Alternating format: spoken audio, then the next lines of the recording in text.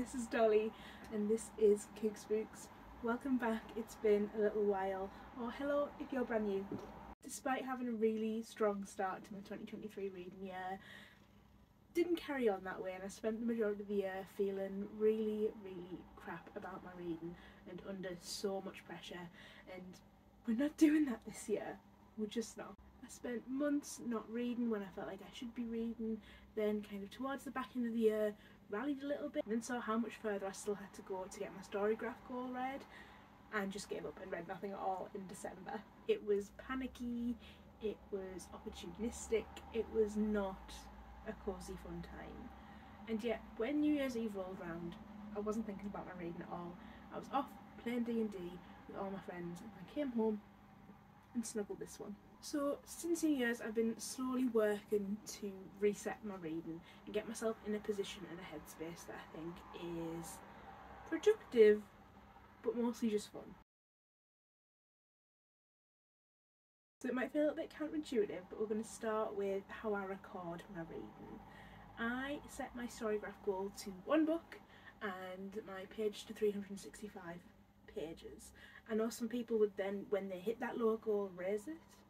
I might still do that, but I'm going to see how long I can leave it at 1 book and 365 pages for. I think that is a real test of my restraint this year. I'm also going to be using Storygraph a little bit more functionally this year, so normally I would just whack down a star rating and that would kind of be it.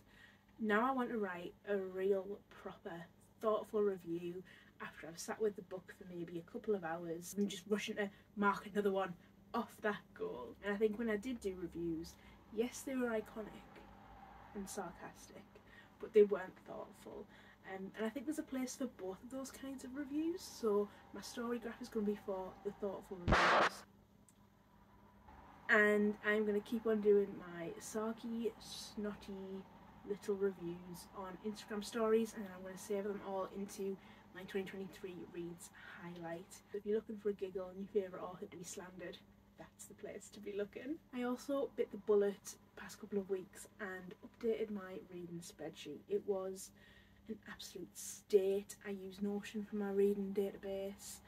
I have recorded all kinds of bits of data in there, but it was very patchy as to whether any books had all the categories filled, any categories filled. So I went through and did a bit of a tidy. That's an ongoing process, but at least now I know that every book I own is in the database, and definitely page numbers are right, whether it's translated or not is right, usually the collection is right. That's probably about it. But I'm in a position now where I can at least start using that data, even if it's not a perfect data set. So I took all the books that weren't on there at all. Some of them were new, some of them had been on the shelves a while, and did my little process for them. So I made sure that all the details were on there, and then I also stamped them with the lovely book stamp that my partner got for me a couple of years ago now. And I think I am going to be expanding this data set this year to think more about some fun stats that will be nice to look at the end of the year. New releases versus backlist, country of origin, countries I've visited in reading. Taking a lot of inspiration from Books and Lala and how she does her stats. I just think it makes for such a fun way to analyse all your text. You know, my other half is a data analyst, so I'm sure we'll be able to come up with some pretty graphs for that.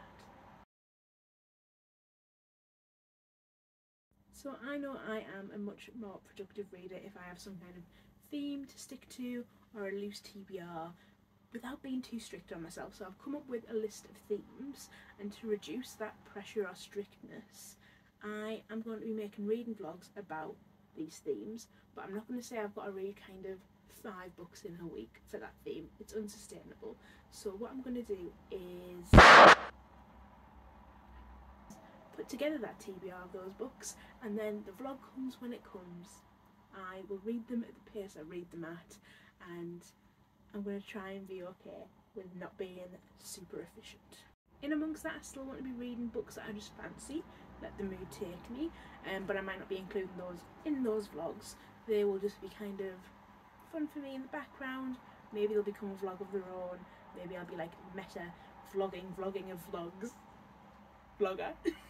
And I also set up my TBR jar again this year. That is now up to date with every book I own, but I was starting to feel like when I was pulling books out, I just kept getting recent books, despite having shaken it up really well and mixed them up. So I decided to implement the Hunger Games style system.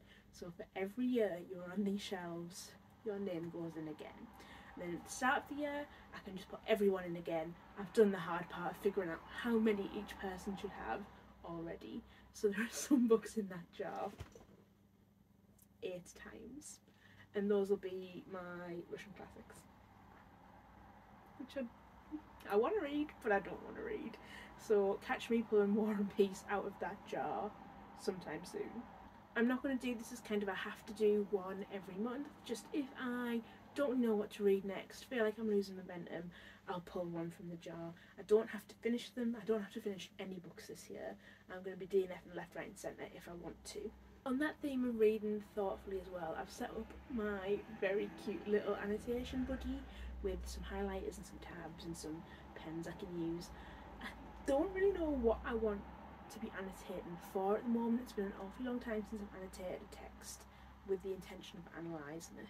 So I think it's going to be a bit of a journey that we can go on together, me learning exactly what it is I'm looking for in those books, what I feel is worthwhile for me to draw attention to and record, what thoughts of mine I think are appropriate to put in there, but I'm trying to overcome my fear of marking up books and, you know, treating them as a space for thought and self-development. That is what reading is for me. I haven't analysed text since GCSE English Literature. However, I did a little bit at university because I did linguistics, and I was looking very much at how the language of those texts worked, what it did, why those choices were made, rather than kind of overarching themes. So I'm hoping I can marry that very limited literature experience I have with that very extensive linguistics understanding and knowledge that I have, and start to write some video essays. I really miss writing essays. I loved it at university. I was that freak who could not wait to get another essay to write. So I'm hoping to recapture a bit of that love, because I feel like I've got really stupid since COVID, and I think our brains are a muscle, and if we aren't using them, we're going to lose them. So hopefully I can be building some connections in there, using that brain power, and hopefully those will be interesting videos for you guys, and they will have kind of a linguisticsy lean to them, just because that's my training. Next collection of habits are all around buying books. I'm going to say straight up, I'm not going on a book buying ban. It's not possible for me. I love buying books, probably more than I love reading books. I'm not even going to say it's a problem. It's just a fact, it's a truth, and that's fine. People spend their money on drugs. I spend my money on bits of paper. But I do want to put into more sustainable habits around that buying of books, because at times last year it felt a little bit out of control. I only want to be buying books that are sci-fi, fantasy, or translated fiction. That's where my interests lie. I want to go back to that joy of reading that I felt when I was a kid, and that was all sci-fi and fantasy. I really want to put those genres on a pedestal, because I feel like as a kid I was so into it, I knew so much about it. As an adult, I feel like I'm really lost in those spaces, and I don't really have much of a voice or authority to speak on them. So I want to dig in hard this year, and at the same time I don't want to lose that muscle of reading translated fiction, learning more about the world, opening myself up to other experiences. And I feel like I don't actually enjoy literary fiction that much. Quite often I inflate the rating, because I feel like if I was cleverer I would be able to enjoy them, and I just don't want to put myself through it this year. Will I inevitably try and read The Man Booker? Probably it's me. I'll at least probably read a few, but taking the focus off literary fiction is really important for me this year. Other buying habits I want to think about more this year are avoiding buying hardback books. quite frankly never read them before the paperback comes out, and I very rarely read new releases ever, and I think sometimes I get swept up in everyone's talk about them. Dolly! I think sometimes I get swept up in everybody talking about them and really feeling that FOMO, but I'm gonna really try and go paperback. I'm also going to try and go second hand where possible, and if not second hand, from one of our lovely indie shops, which we've got a lot of in the northeast. As a last resort, a chain shop like Waterstones or Blackwell's. I am absolutely not going to be buying any books from Amazon this year. If people buy me books as gifts from Amazon, that can't be helped. But I'm not going to go out of my way to buy them. If I want to buy them online really badly, I'll use bookshop.org. So overall, I would love to reduce my current physical TBR. That's the focus of the year. So as much as I love using my library, I would prefer to read the books I own this year.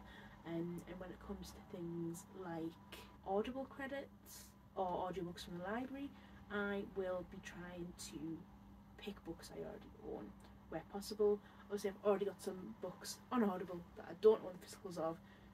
That's fine if I read those. I've accepted that that was probably a little bit of a mistake, but that's fine.